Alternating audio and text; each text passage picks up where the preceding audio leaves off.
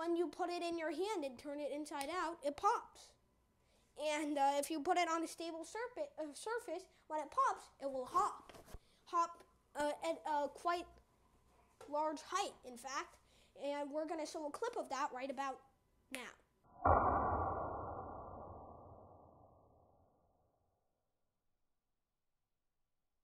What we're going to do is, first of all, measure this popper. Turn it on. Okay, 0.00178 kilograms. First, we have the launch velocity. Second, let's put it over here. Second, we have the time to reach max height. Third, we have the acceleration. So basically, the acceleration of the popper before it launches. For the time it takes to accelerate. 5, the velocity of Earth after the whole popping dilemma. 6, the acceleration of Earth. Not a dilemma, but that was silly. 7, the force exerted by Earth, the popper on Earth. And 8, the force exerted by Earth on the popper. And then we're going to do another few things as well concerning energy and menergy and, you know, all that crazy stuff. So, oh yeah, okay. So let's get right into it. So first of all, V-launch. What is the launch velocity? Well, let's take it into account that we know the launch height.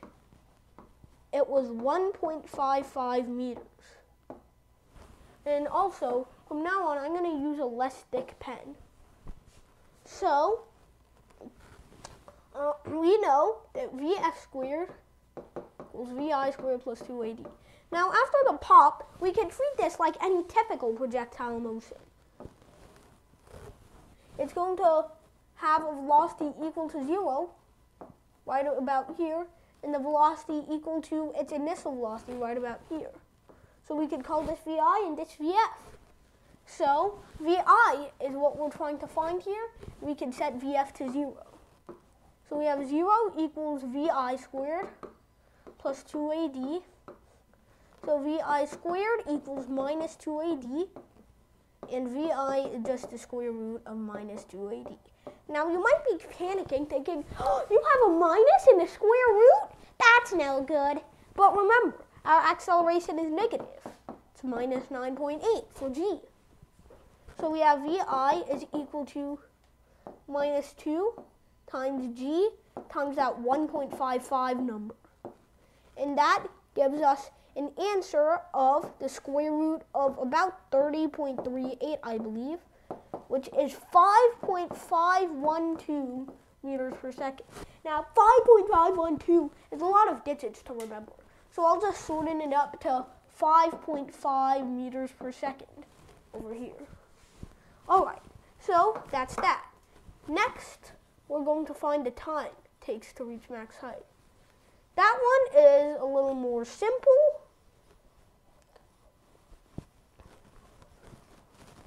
And we can do it by using Vf equals Vi plus At. Once again, assigning Vf and Vi over here. 0 equals Vi plus At. At is equal to minus Vi. And T is equal to minus Vi over A. Yes, I know it's negative, but okay, that was kind of a different type of drum roll, but it's 0.562 seconds. 3, acceleration at launch. So now, remember that footnote I told you earlier? This guy has got to go.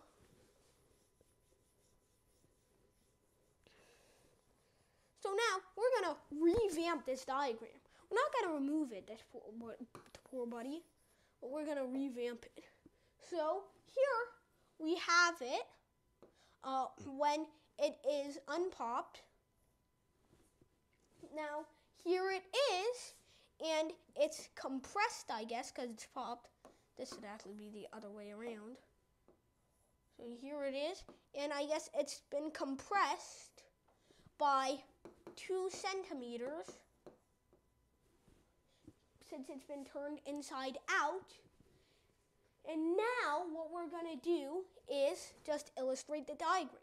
As soon as it pops, it hits here with VI, and then has a VF up there. There, good. So, acceleration at launch. We can find that easily using VF squared equals VI squared plus 2AD. Now here, we've got to think about this. Here, VI, the initial scenario is when the popper isn't even popped yet. In the final scenario, when the popper is just starting to take off the ground. So VF here is actually going to be our velocity of launch. So that's going to be squared 30.4 about. And then we have the rest. VI is 0 plus 2A and D. So, and D is 0.02. So 2 times 0.02 is 0.04. So A is 30.4 over 0.04. And through some magic discovery, we realized that this is 759 point, boop, boop, boop, boop. Sorry, I won't keep you waiting. 0.5 meters per second squared. 759.5 meters per second squared. Okay, what about the time it takes to accelerate? Well, that's going to be a little bit smaller of a number. And what we can do to figure that out is use D equals VIT plus half AT squared.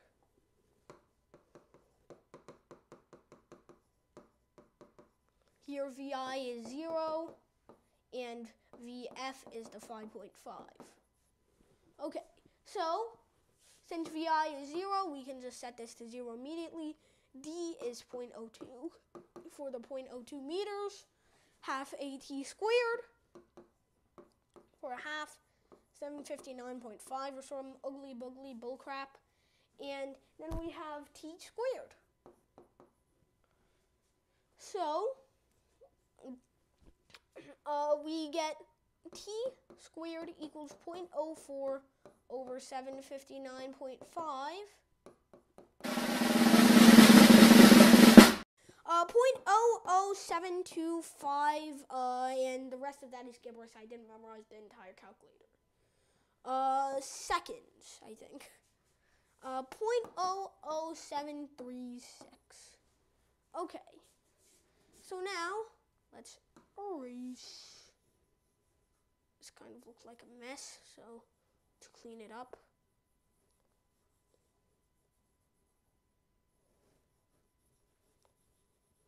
Okay, so now let's erase all the other math.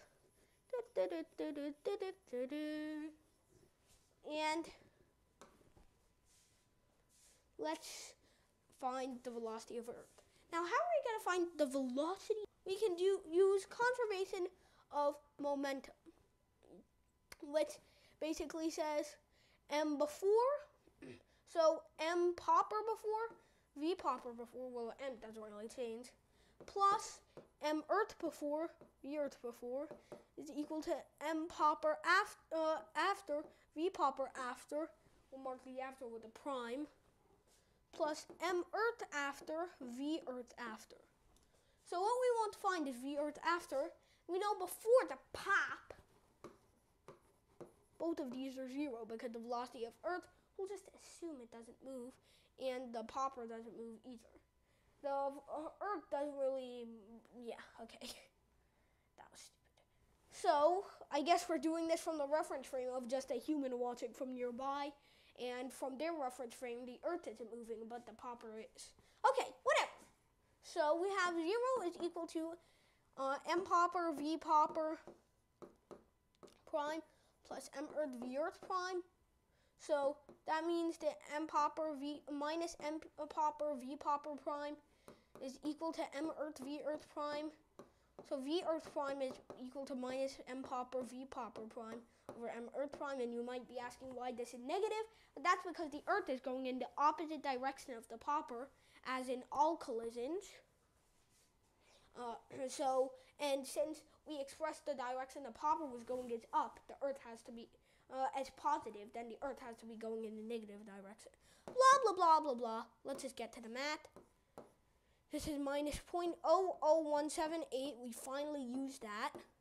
V popper prime would be like 5.512. And M Earth is 5.98 times 10 to the 24th. It's a pretty small number. About 1.64 times 10 to the, guess the order of magnitude, sorry. It's minus 27, which is really, really small. Can't even comprehend that. Meters per second. I mean, a hair is like 10 to the minus 6 meters thick. So something that was 1.64 times 10 to the minus 27 meters long, basically negligible. So V Earth is 1.64 times 10 to the minus 27 meters per second. Okay, so the acceleration of the Earth. That's pretty easy. The acceleration of the Earth. Oh no, we've got collateral damage.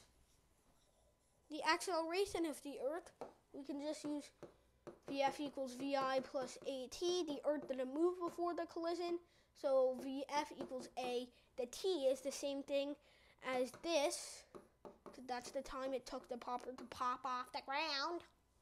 And then we have acceleration, it's just V final, which was 1.64 times 10 to the negative 27 over 0.0073, which should make it bigger, but doesn't make it bigger by much, because it's 2.25 times 10 to the minus 25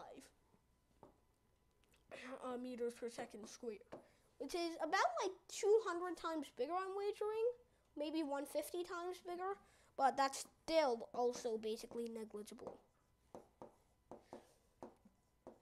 Okay, force of the popper on Earth. Well, we can find that very easily because net force on Earth is just going to be sigma F equals MA. M is going to be that 5.98 times 10 to the 24 number, and A is going to be that 2.25 times 10 to the minus 25 number. And the result is about 1.334, I think. That force is going to be 1 point. Can you guess the last 2 digits or the last 3 digits? Okay, well, it's 1.344 newtons. Yeah. Now, the thing is, according to Newton's third law, in all collisions, the one object has to exert the same force on the other on one, regardless of their masses. So that means 7 should be about the same as 8. So let's see what happens. Okay, so 8 is essentially just the same exact formula.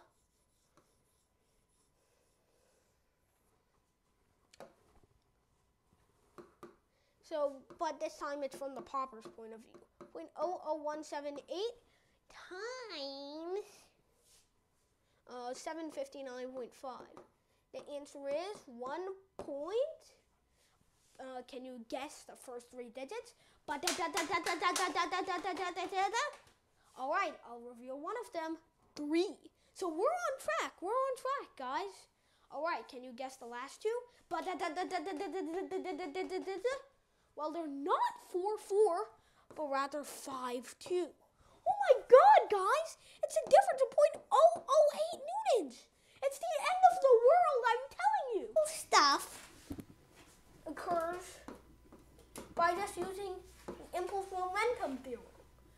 equals mv. Well, in reality, it's ft equals delta p. So it's mv final minus mv initial. But before the path, v initial is just going to be 0. Alright, so we just want to find force, right? So we have mvf over time. So force is equal to mass 0.00178 times the velocity final, which was that 5.512 number we found earlier, over the time, which was about 0.0073, if I remember correctly. And that gives you about 1.177 newtons, which is almost 1.18 newtons, which is pretty darn close. Only 0.12 or 0.17 or so newtons off, which is okay by my standards. So, actually, we needed VF and T for that. So that would have actually taken 3 steps, because we would have had to do this and this. But shh, don't tell them that. Okay. So that's it. Thank you everybody for watching, and we'll see you in the next one.